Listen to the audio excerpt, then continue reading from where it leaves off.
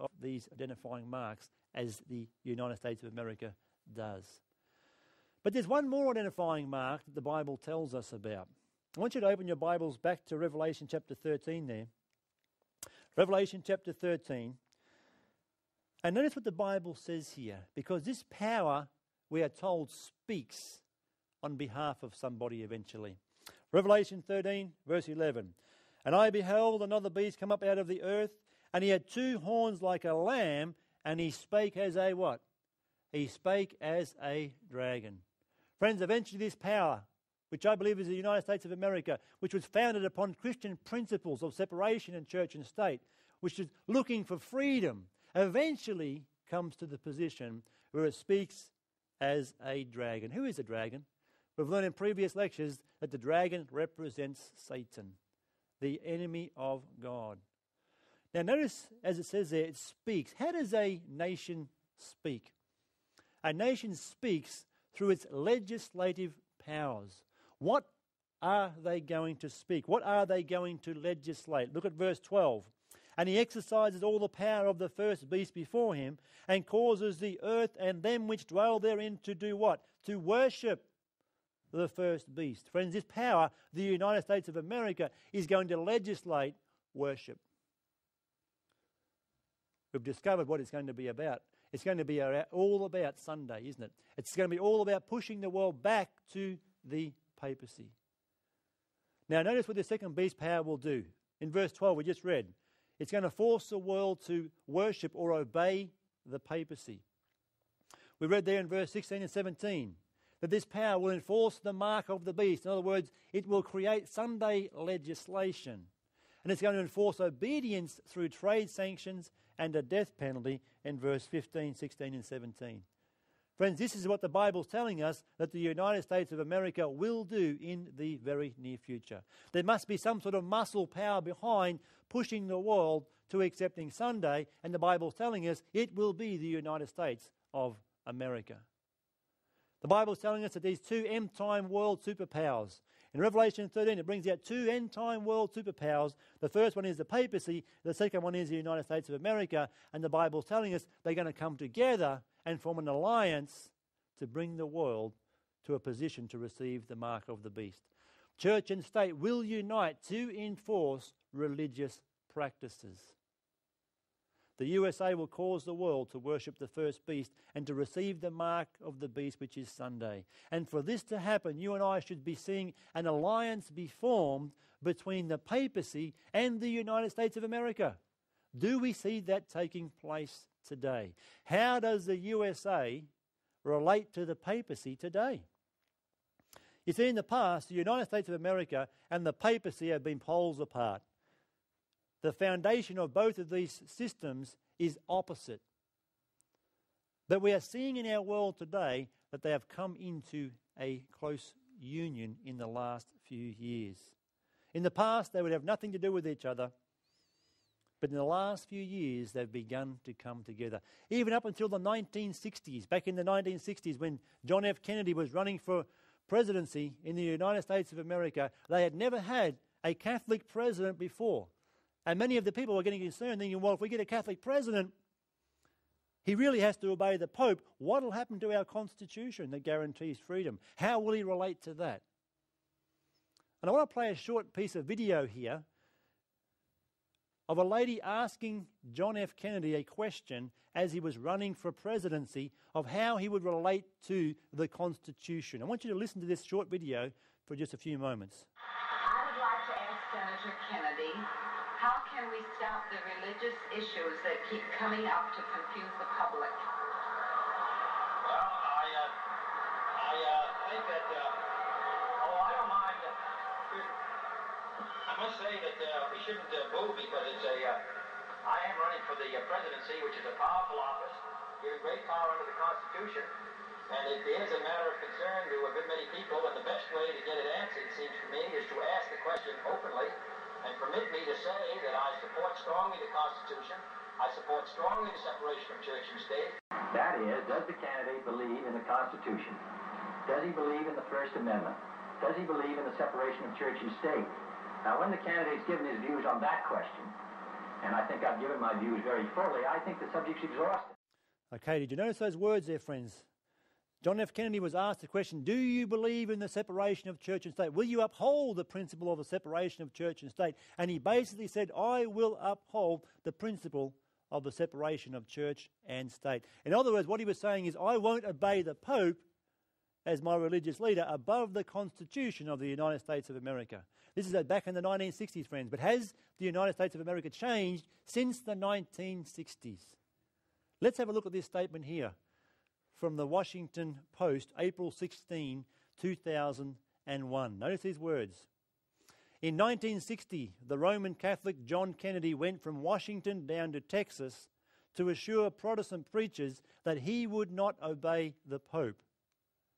In 2001, George Bush came from Texas to Washington to assure a group of Catholic bishops that he would. Friends, there's been a transformation. In the 1960s, the Roman Catholic John F. Kennedy said, I will not obey the Pope. But here we find in 2001, George W. Bush coming from Texas to Washington to assure Catholic bishops that he would obey the Pope. Friends, there's been a change in the United States of America, hasn't there?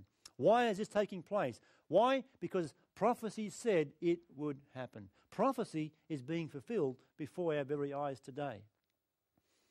Notice this statement here from George W. Bush. The best way to honour Pope John Paul II, truly one of the great men, is to take his teaching seriously, is to listen to his words and put his words and teachings into action here in America. This is a challenge we must accept. Friends, we are seeing today the relationship between the papacy and the USA changing. And we find a tremendous insight into this union in the demise of communism in the late 80s and the early 90s. In the famous article in the Time magazine of the Holy Alliance, we find in this edition of the Time magazine that Carl Bernstein reported on a secret meeting between the Pope and Reagan in the Vatican Library that combined the two most powerful forces in the world into an alliance which had world-changing results. Listen to what Bernstein had to say in this article. He said, in that meeting, Reagan and the Pope agreed to undertake a clandestine campaign to hasten the dissolution of the communist empire. This was one of the great secret alliances of all time. Here we find, friends, as Bible prophecy predicts, these two powers would come to the front at the end of time and work together. One enforcing, the USA enforcing the world to worship the beast. They've come together to bring down communism. The article goes on to say how these two powers would work together to influence Russia militarily, economically and morally. And through covert church actions in the Eastern Bloc countries, it would bring down the power of communism. It also claimed that the US altered some of their moral policies in order to fit the wishes of the papacy. But friends, we saw this take place in the late 80s and the early 90s. And this is showing us the power that these two nations have as they come together, these two powers, to bring down the power of communism. Well, what did Gorbachev say about the whole situation? Gorbachev said everything which took place in Eastern Europe in recent years would have been impossible without the Pope's effort and the enormous role, including the political role, which he played in the world arena. Friends, the Pope's political role in our world today is not just for the good of mankind, it is to fulfill Bible prophecy and bring the papacy back on top. It's to fully heal the deadly wound. And ever since 1929, when Mussolini signed that historic concordat with the papacy's been growing back faster and faster, and their agenda, my friends, is world domination. It's an agenda to fully heal the deadly wound of 1798 and bring the papacy back on top. And we are seeing it fulfilled before our eyes today. The Bible said that this power would receive a deadly wound, his wound would be healed, and after that all the world would wander and follow after the beast. Their plan, their goal, their desire is to come back on top of the world. Jesuit priest and Vatican insider Malachi Martin told us this: willing or not, ready or not, we are all involved in an all-out, no-holds-barred three-way competition. Most of us are not the competitors, however, we are the stakes. For the competition is about who will establish the first one world system of government that has ever existed in the society of nations. The purpose of John Paul's pontificate, the engine that drives his papal grand policies and that determines his day-to-day, year-to-year strategy, is to be victor in that competition. The keys of this blood. You notice on the front of that book, on the front cover, it says in a small caption, Pope John Paul II versus Russia and the West for control of the New World Order. The day-to-day plans, the year-to-year strategies is for them to be victor in the competition, friends. They're telling us that. They're not just a church. They're not just there for the good of humanity. They want to come back to the position that they were back in the Dark Ages, where they were the ruling power of the then known world. And Pope John Paul II, of course, who is now dead, lived his life day to day, planned his life year to year to be victor in the competition. They took down communism. That was one that was gone. Now you just have the West, which is mainly America, and the papacy left. And what is the terminology for this new system? It's called the New World Order. Today there is a world movement taking place to bring in a new world order. Notice what George H. Bush said back in 1991. He said it's a big idea, a new world order, where diverse nations are drawn together in common cause to achieve the universal aspiration of mankind, peace and security, freedom and the rule of law. James Warburg, the Council of Foreign Relations, said this, "We shall have world government, whether or not we like it. The question is only whether world government will be achieved by consent or conquest." Even the United Nations is pushing for a world order. There's a few statements here of many that you can find. UN Secretary General Kofi Annan appealed Sunday for Europe and the United States to back a major overhaul of global security. More broadly, he urged the European Union and the United States to work more closely as the backbone of a new world order in the 21st century. Around our world, we are finding today there is a push from different nations, from different systems, from the United Nations, to gather together for a new world order. What about the papacy itself? What did the Pope say about the new world order? Pope calls for a new world order, Vatican City. Pope John Paul II rang in the new year on Thursday with a renewed call, so this isn't the first time it's happened, for the creation of a new world order based on respect for the dignity of man and the equality among the nations. What about Benedict XVI, the latest Pope? Vatican City. Pope Benedict, in his first Christmas address on Sunday, urged humanity to unite against terrorism, poverty and environmental blight, and called for a new world order to correct economic imbalances. I believe, my friends, that you and I are right in the last stages of the setting up of this new world order. Notice what the famous financier David Rockefeller had to say. He said this back in 1994. He said, "We are on the verge of a global transformation.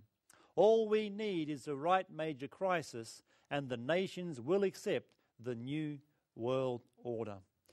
And you know, friends, I believe one of those right major crises, as it were, happened on September 11, 2001 in the United States of America. None of us, friends, will ever forget that day, where we were and what we were doing. As we saw on our television screens across the world, those two towers, those twin towers, hit by those aircraft as they came down to the ground, the world was stunned. The world was shocked. Like a gigantic earthquake that rippled around the world was shocked as we saw the faces of those people, the terrified look of those who were fleeing from those towers falling down. And on that particular day, I believe the world changed. You know, George Bush said on September 11, he said, "Today the world has changed forever. Our world will never again be the same." You know, really, friends, that's actually New World Order talk. They don't want the world to ever be the same again. There has to be those crises that come into this world that push the inhabitants of the world into a corner where they want to have a new world order. President Bush said Tuesday that there was no room for neutrality in the war against terrorism. He said, "You are either with us or against us. And today we have Uncle Sam walking around the world, pointing to every nation and people, saying, I want you to do this and that, this and that, and this and that. They are now the police officers of the world, as it were. And today, as never before, we are seeing America speak as a dragon. Revelation 13 verse 11 told us that this power would speak as a dragon. And we've seen this around the world. Even just recently in the war with Iraq, you know, the United Nations and many nations of the world said to America, you shouldn't be going into war with Iraq.